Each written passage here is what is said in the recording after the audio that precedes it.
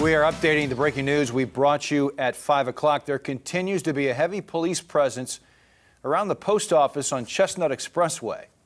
Color 10 Sydney Moran was there as the bomb squad searched a stolen car. Sydney, can you catch us up on what's happening now? Yes, Bailey and Steve, actually it's pretty quiet here right now. Not too long ago, there was actually a tow truck that came to pick up that stolen Mazda. Now that's the car that police believed had explosives in it, and that happened right here at the post office here off of Chestnut Expressway. Now, we're going to show you some video from what police and even the FBI were investigating earlier today. Now, around 2 p.m., police say they got a call about a stolen car from Massachusetts. Springfield Bomb Squad and the FBI came out to investigate.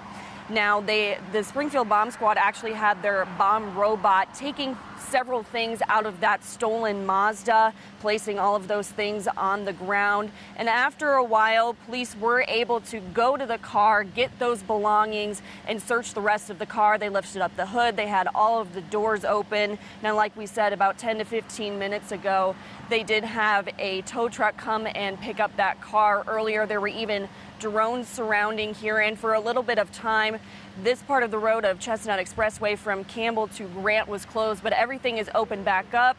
Even the parking lot here at the post office is back up as well. We will continue to update you as we learn more information on air and online at ozarksfirst.com. Reporting in Springfield, Sydney Moran, Ozarks First.